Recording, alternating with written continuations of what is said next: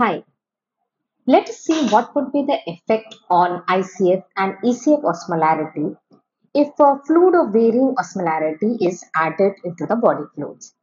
So this is basically understood by means of Darrow Yannet diagrams, and these diagrams basically represent the osmolarity of ECF and ICF and the volume of ECF ICF in a graph format, and then what are the changes in these osmolarity and volume when any fluid is added, that is represented further by changes in this graph. So basically, Darrow Yannet diagrams visually explain the effect on ICF and ACF osmolarity and volume with addition loss of fluid, various fluids, that is the isotonic, hypotonic or hypertonic fluids. So first let us see basic Darrow Yannet diagrams in the physiological condition. So here if you see, the x-axis shows the volume, okay, and the y-axis shows the osmolarity. And basically this axis can extend, right? So volume can decrease also, or I say volume can increase also. So in that case we have to shift it to this particular side, and ECF volume can also decrease or increase. So this full is determined as volume. And if you see the graph now, ICF represents 2/3 of total body water. So this outer border determines the is representing the total body water. Then this total body water is divided into 2/3 and 1/3 by means of this central line. So this is representing ICF and this is part is representing ECF. Okay. And basically you see the volume is different of ICF and ECF, but osmolarity of ICF ECF is same. Okay, more or less ICF and ECF osmolarity is same. And what happens that if any hypotonic or hypertonic fluid is added, then it is the movement of the water which occurs across the membrane between ECF and ICF, and ultimately the osmolarity of ICF and ECF will also become same even if addition of some hypotonic or hypertonic fluid is occurring. So let us see what will be the changes of ECF and ICF osmolarity and volume with the addition of various fluids. Now suppose isotonic fluid is added, right? So 0.9% NaCl is an example of isotonic fluid, basically with the tonicity same as that of the plasma. So if that is added, so obviously addition will be in the ECF. You cannot take out all the cells, separate out all the cells and inject any fluid.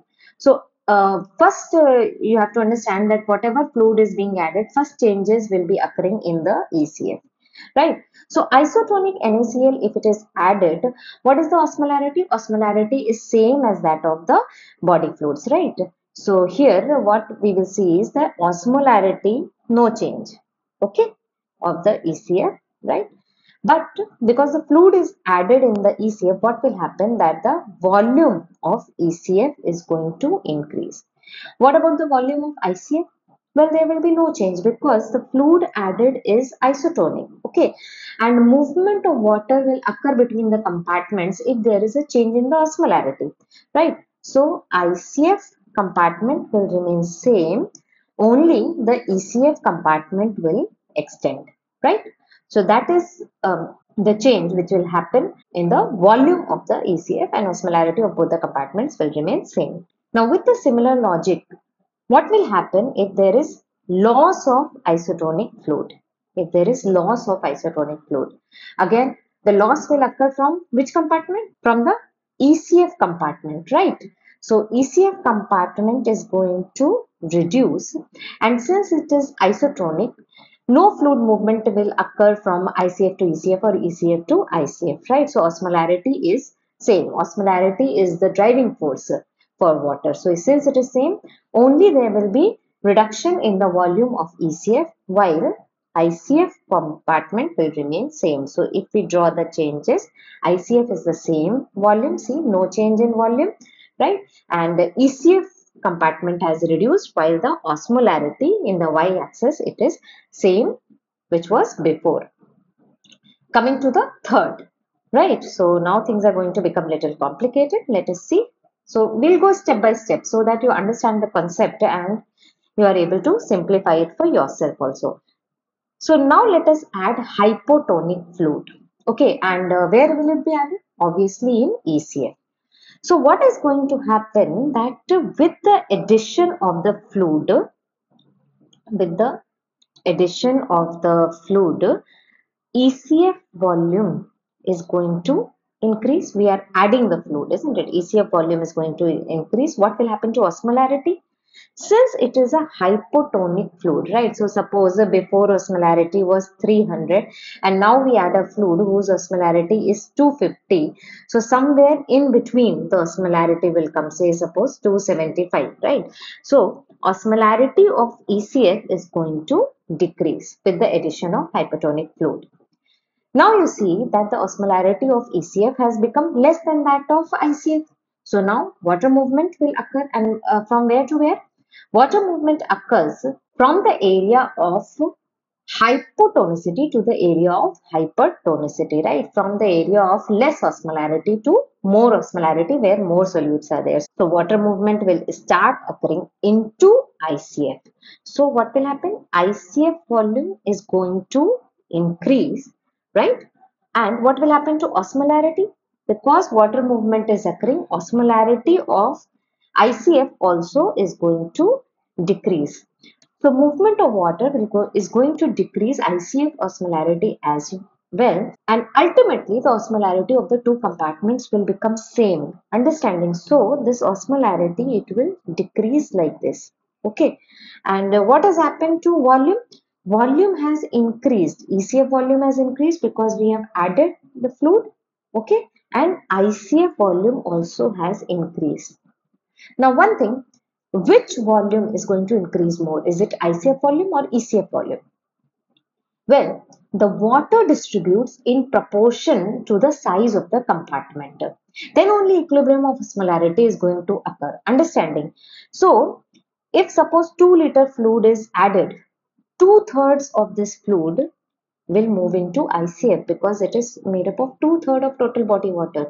So ICF compartment is going to increase more compared to the ECF compartment, and movement of water basically continues till the osmolarity of both the compartments becomes same. So with the addition of hypotonic fluid, both the compartments volume increases and both the compartments osmolarity decreases. Coming to next, that is the loss of hypotonic fluid. What is going to happen?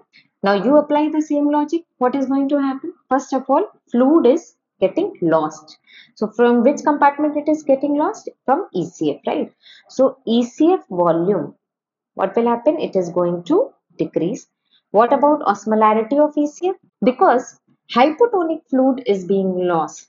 That means more of water and less of solutes are being lost. Osmolarity in the compartment is going to increase. Okay, so what we are going to draw is that volume is decreasing like this and osmolarity is increasing. So osmolarity is going to increase, right? Then coming to ICF, what will happen? Obviously, you see that because the osmolarity of ECF has increased, water will move from now ICF to ECF, from low osmolarity to high osmolarity. So yes, what was there in the beginning, that will not be the case. There will be little bit volume. It will kind of become here, right? And ICF compartment is also going to decrease in volume because water is moving from ICF to ECF, right? What about the osmolarity in ICF? Well, because the water is moving into ECF, only water and not solutes, the osmolarity in ICF also is going to increase. Okay, so this is what is going to become the final result. That is the osmolarity of both the compartments is increasing and the volume of both the compartments is decreasing. So just quickly you see the summary. When we add hypotonic fluid, both the compartments increase in volume and osmolarity decreases. When there is loss of hypotonic fluid, both the compartment decrease in volume and there is increase in osmolarity. Coming to next, that is adding hypertonic solution. So go step by step again. If we add hypertonic solution to ECF, what will happen to volume? We are adding the solution. ECF volume is going to increase, right? And since it is a hypertonic solution, osmolarity is also going to increase. So let us draw it. Volume will extend like this, right? And osmolarity also going to increase like this. Then water movement will occur because of the change in osmolarity.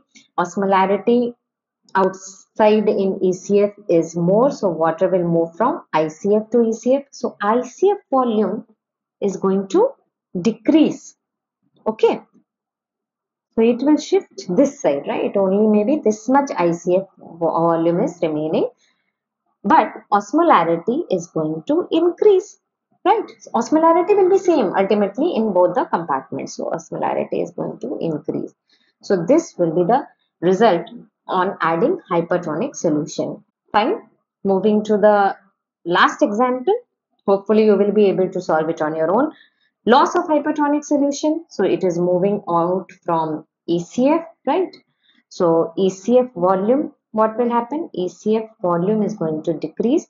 Hypertonic solution is being lost. That means more of solutes are being lost, less of water. So osmolarity is going to decrease. Then decreased osmolarity will cause movement of the water from ECF to ICF, right? So ICF volume is going to increase, right? And osmolarity again, it is going to decrease because the solutes will be diluted by water, right? So let us draw it here. ECF volume decreased like this, right? Osmolarity decreased in both, so it will be like this, right? It has come down and volume increase. So ICF volume will increase. So it will be like this. Okay. So this will be the end result of loss of hypertonic solution.